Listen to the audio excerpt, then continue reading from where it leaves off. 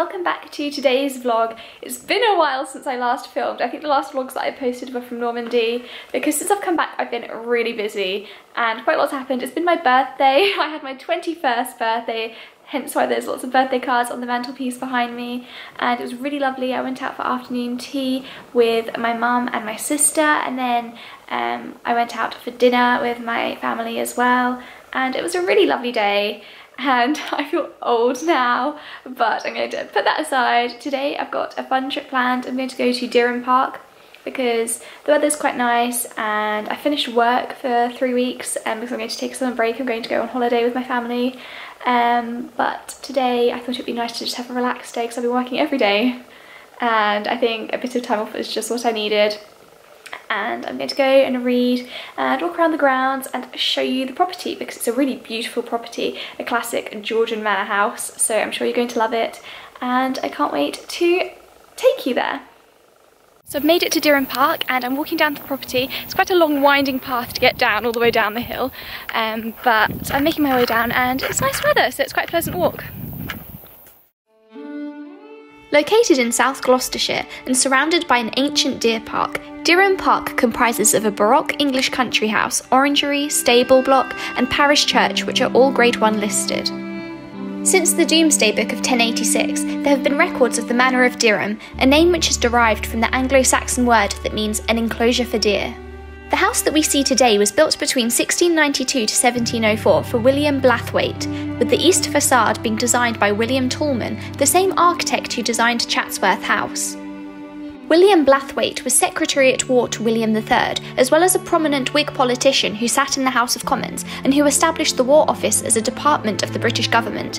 He was also influential in overseeing the English colonies of North America. It is thanks to his royal connections and prominent political position that he was able to construct Dyrham Park to house his collection of Dutch art, including paintings by the Old Masters and Delftware, and decorate the manor with sumptuous fabrics and furniture.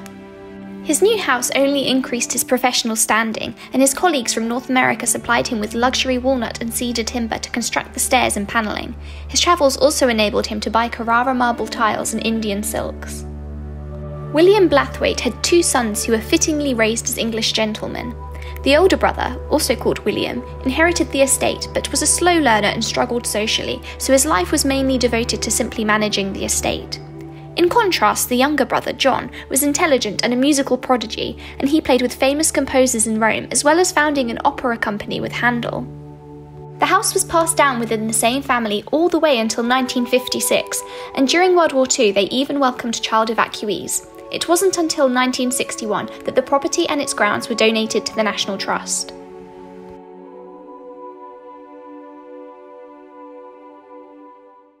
So I've just come out of the house and it was really good because before when I came, none of the upstairs was accessible to the public, but now that they've renovated it, they've opened it up. But then in contrast, some of the downstairs rooms were closed because they're currently under renovation. So it's quite cool to see a house that's in the process of being renovated and to observe their progress and how much work a house like this takes. Dyrham Park has seen a recent rise to fame thanks to its popularity as a film location. It is perhaps best known as George Warlegan's house in the series Poldark, and also as Sanditon House, home to Lady Denham in the series Sanditon, based on Jane Austen's unfinished novel of the same name. The house has also appeared in several scenes of Doctor Who and The Crimson Field, amongst other series and films. The Anglican parish church of St. Peter is located beside the house and was built during the 13th century. It includes a collection of tombs and memorials dedicated to previous owners of the house. It is not owned by the National Trust, but is well worth exploring if you visit the estate.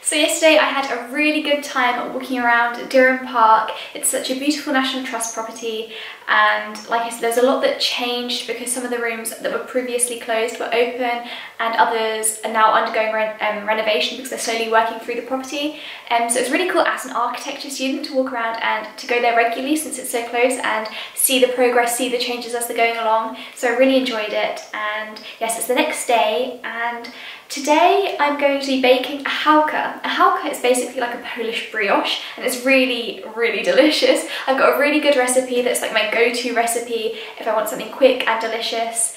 And it's basically a loaf that's plaited and it's got a little crumble on top, and oh my gosh, it's so good. So I'm going to share the recipe with you because I feel like you need to try it out.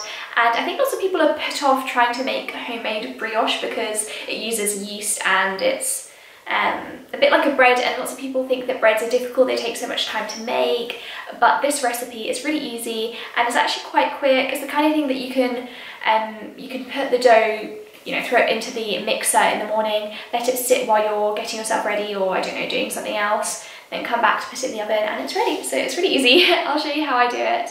And yes, I can't wait to get started because I haven't made this in quite a long time actually, because while I was in Paris I didn't really bake that much because I was trying out all the bakeries there, so I didn't have a need to bake and I was alone, so it's kind of like, why would you bake if you're by yourself? But now that I'm with my family again and I am no longer in Paris, I've been baking a lot more again. So I think it's been like a year since I've actually used this recipe, so fingers crossed it'll turn out well. I'm sure it will because it always turns out great. And yes, I'll show you how I do it. So for this recipe, you need 500 grams of plain white flour, 200 milliliters of milk, 50 grams of butter, 50 grams of sugar, 2 eggs, and 30 grams of fresh yeast, which I have already prepared. So to start, you get your milk and you put it into a pan and heat it until it's lukewarm because you're going to dissolve your yeast straight into this. So I'll go ahead and pour it into the pan, like so. And you heat that on a low heat until the milk is warm to the touch, so lukewarm, because you don't want to heat it too much because if it's boiling hot, then it will kill the yeast. So just until when you put your finger in, it's warm, then you know it's ready.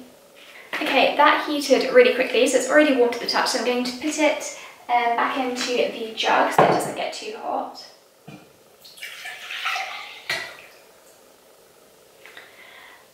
And now I'm going to add in the fresh yeast by crumbling the yeast into small pieces with my fingers just to make sure that it dissolves easily, like so.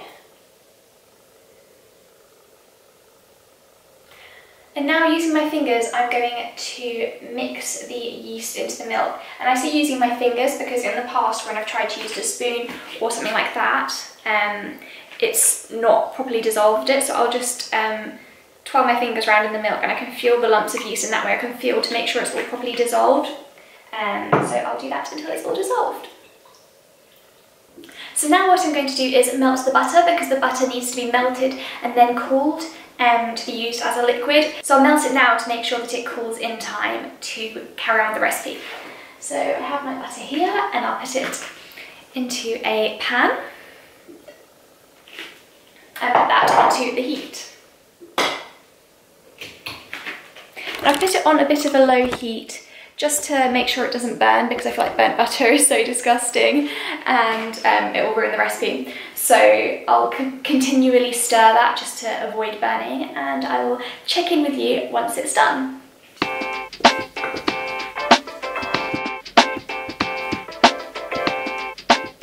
So now that the butter has completely melted, I'm going to start with the next step of the recipe, which is to put the milk dissolved with yeast into the mixer, and I've prepared the KitchenAid bowl with the dough hook to mix the dough. So I'll pour that in, along with the sugar, which has a lump in it.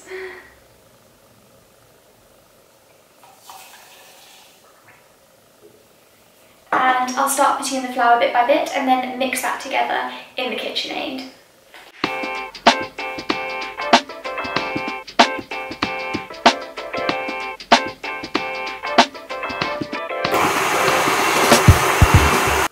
So now I've been mixing the dough while slowly adding in the flour, and I think I've added in about half of the flour, and as you can see it's starting to come together as a dough. So since it's becoming quite dry, I'm now going to add the eggs and the butter. So I'm going to crack the eggs into a jug and whisk them just to bring them into a smooth consistency, into a liquid, and then I'll put them in and add the cooled butter.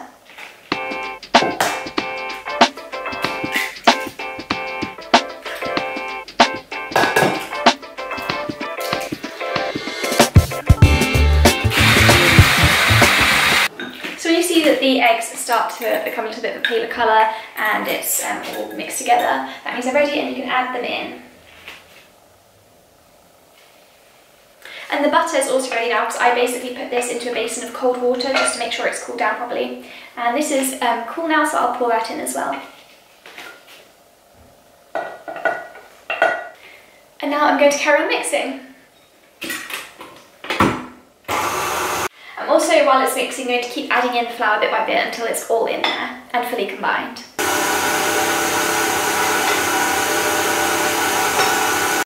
So now you can see that the dough is nice and smooth and everything's combined. And at this point I'm going to just mix it for 10 minutes just to knead the dough and make sure that it's all properly combined and just get the yeast worked up a bit.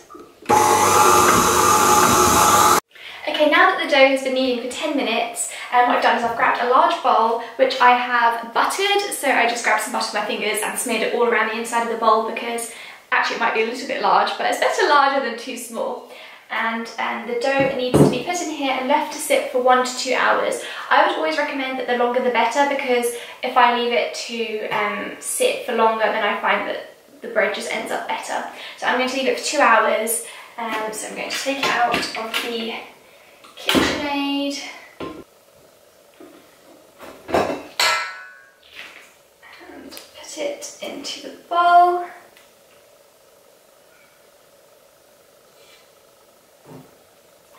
And I can feel that this dough is really fluffy and lovely. It smells so good as well. I really missed making these breads because I used to make them all the time and have them for breakfast. So I'm really looking forward to it being ready. But it just smells really good. It's nice and smooth and it should be a little bit sticky. I find that whenever I make it, it always ends up being a bit of a stickier dough. But that's fine, as long as it's not too sticky. Like, you can kind of show you a bit of the dough so you can see the consistency. But it's lovely, it's got bubbles running through it and it's a little bit sticky, so it's sticking to my fingers a bit, but it's still like malleable and it's not too sticky. I think you know what I mean. Like, I can touch it without my fingers completely being stuck to it. But it's nice and soft and smooth and it smells incredible. I don't know about you, but bakeries and like baking bread, that's one of my favourite smells in the world. I love it so much. So now I'll just grab a clean kitchen towel and cover the bowl with a kitchen towel just to stop the dough from drying out.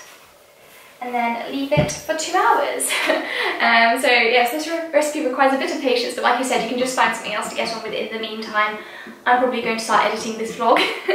But yes, I'll come back and check on it in 2 hours time. So now the 2 hours are up and it's time to check my dough, see how it's risen. Oh my gosh, okay, I told you that I thought this bowl was a bit oversized because I didn't think it would grow all the way to the top, but it literally did. It surprised me actually how much it's risen. It's really good. It's a good sign. It means that the dough will bake well in the oven. So the next step is to get some flour and flour the surface and put the dough onto the counter. So I'll just grab some flour and shake it onto the counter like so it doesn't stick. Just kind of roughly spreading it out.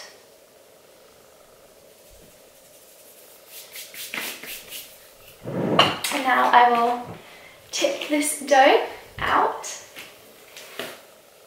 Lovely, and because it was buttered, it didn't stick to the bowl. Okay, so now the next step is to pull the dough out into a kind of rectangular shape and divide it into 3, because this is the point where I'm going to plait the dough. So, like so, I'm just going to, using a knife, roughly try to cut it into 3 pieces. This bit's kind of hard. just because I don't want to defluff the dough too much. Okay, so that's what one of the pieces should look like, just a long sausage of dough. And now I'm going to cut this one in half.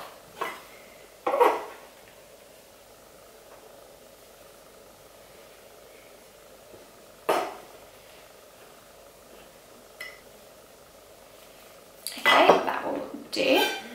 So now I have 3 long and thin pieces of dough. I don't know if you can see that.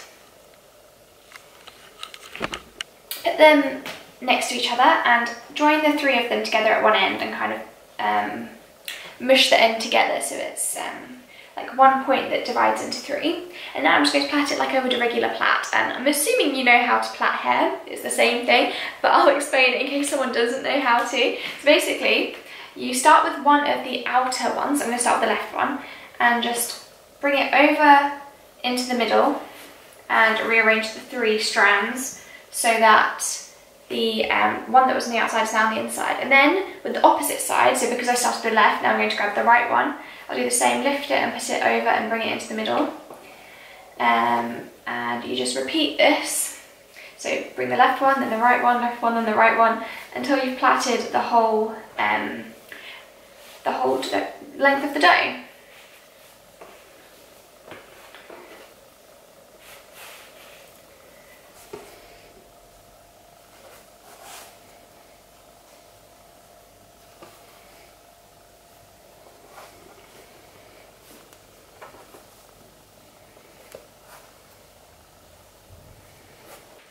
Now when you get to the end, so you've plaited the whole length of the dough, then you do the same thing. So you grab the 3 strands and kind of mush them together just to end the loaf.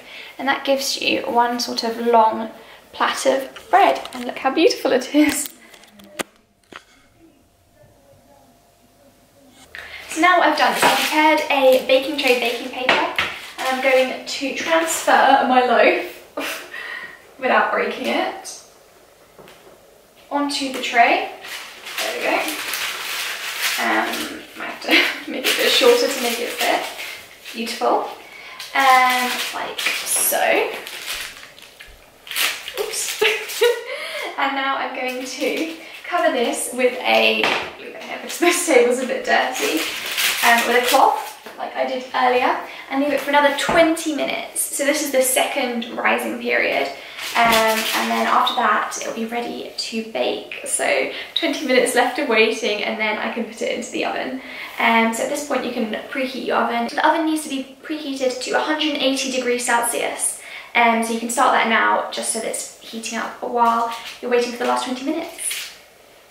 While you're waiting for the last 20 minutes, another thing you can do is prepare a crumble to put on top of the Chałka, which is quite traditional in Poland and which is delicious. Obviously this is optional, it's not necessary for the brioche, but it's really delicious and really easy to make. So what you need to do is in a 1:1:1 ratio, combine flour, sugar and butter. So I'm not sure how much I'm going to need, but I've got 30 grams of flour, 30 grams of sugar, 30 grams of butter, and looking at it in the bowl, it looks like that's about how much I want to sprinkle on top of the loaf.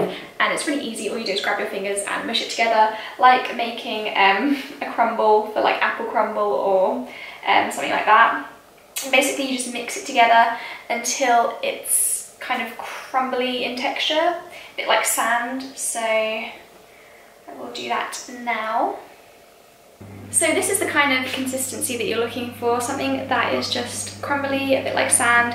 My mixture actually ended up being a bit too wet, so it wasn't crumbling, it was just sticky, so I just added flour until it reached the desired consistency. So now I'm going to be making the glaze. So I've got 1 egg yolk, which I put in this jar, and I'm going to add a dash of milk to it, so just a little bit, like so. And I'm going to mix it together, and I have one of those weird like brush things because I'm going to brush it over the top of the loaf before I put it into the oven, and that will make the crust nice and shiny and golden and just how you want a brioche to look. So I just mix it together, and basically it should just be a little bit of a paler yellow. It doesn't really matter. If you don't have milk, you can just do egg yolk, or if you don't have egg yolk, you can just do milk, but I think it's better with egg yolk in it. So the dough has been resting for 20 minutes, so I will take off the cloth and you can see, wow, it has risen so much again, because this is the second rising time and it is a lot fluffier, a lot larger. So now I will spread it with the glaze that I prepared, just kind of all over the dough to make sure it's completely covered, and it will look kind of yellow, but trust me, when it bakes it'll be lovely and golden.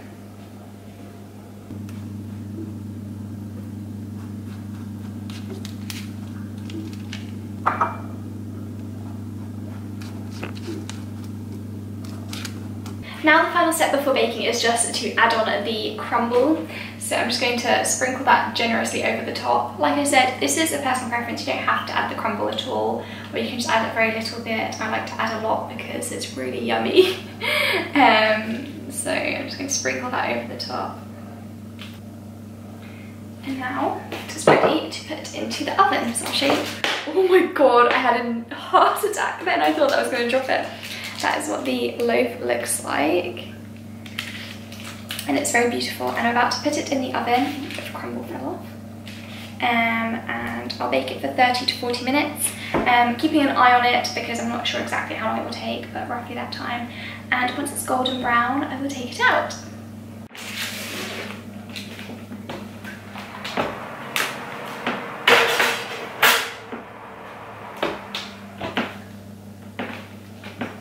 So I've just taken the Chałka out of the oven. It's got a lovely golden brown colour. It was in for 30 minutes. So like I said, 30 to 40, depending on how strong your oven is, how fast it will cook. But oh my gosh, the smell in my house is just incredible at the moment. And I'm going to let it cool for a little bit before I cut it, but oh my gosh, it just looks so good and I can't wait.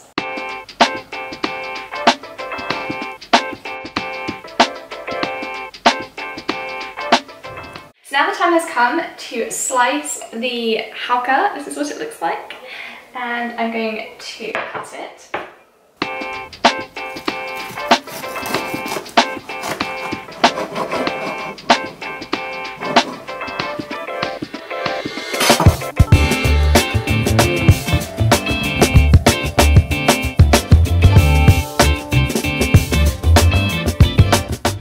Okay, so this actually turned out so good. Look how fluffy this slice is. I don't know if you can, if it's going to focus. There you go, it's so soft and fluffy. And it smells amazing. Okay, I'm going to rip a bite of this off. Like, even the bread just rips so well. It's so fluffy. Mmm.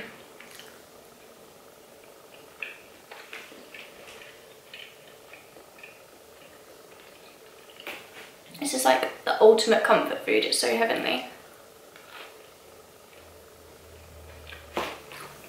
2 thumbs up.